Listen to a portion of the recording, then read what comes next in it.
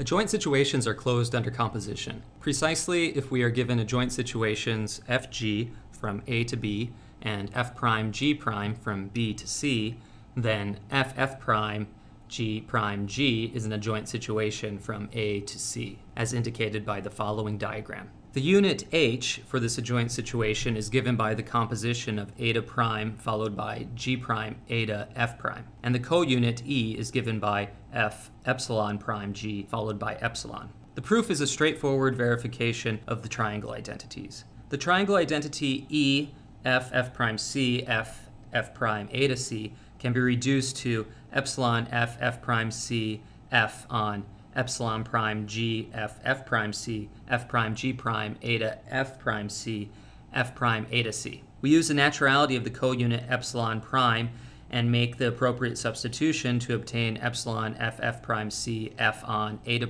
f prime c epsilon prime f c f prime eta c. Then by the triangle identity for the adjoint situation f prime g prime, we arrive at epsilon f f prime c f eta f prime c, which is the identity on f f prime c by the triangle identity for fg. The other triangle identity is verified in the same way, but this time we use the naturality of eta in the crucial step. So we can see that f f prime g is an adjoint situation with the unit and co-unit as defined above. For an alternative proof, and perhaps a simpler proof, we could have also used the equivalent condition of a natural isomorphism of Hom sets, where we have natural isomorphisms in A, B, and C, where the first isomorphism is given by the adjoint situation Fg, and the second by the adjoint situation F prime G prime. Then given an amorphism G from F F prime C to A, by the definitions of the isomorphisms, it gets sent to G prime, GG, eta, F prime C, eta prime C. And conversely, for a C morphism F from C to G prime GA,